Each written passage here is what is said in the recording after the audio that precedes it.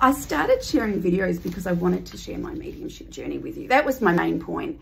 But then the ADHD stuff happened and I thought, why not share? I'm fairly transparent, and if my experience can help you in any way, that would be amazing.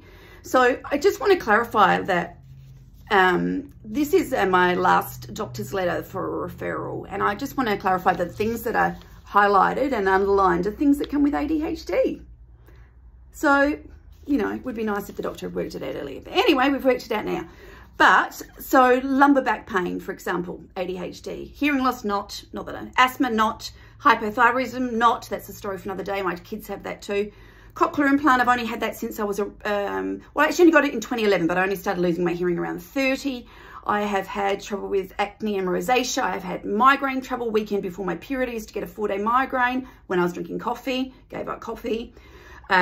Depression and anxiety, I've got them thanks to ADHD. Scoliosis, people with scoliosis, people with ADHD have a more flexible body. They can do this sort of stuff. I don't know, lift your finger up. And that means that the spine moves around a bit. So I have scoliosis thanks to that.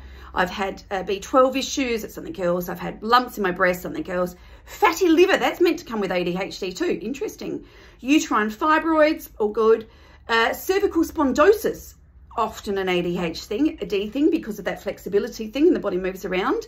I've had IBS, or have IBS. In actual fact, haven't had a flare up since I've been on an elimination diet for EOE.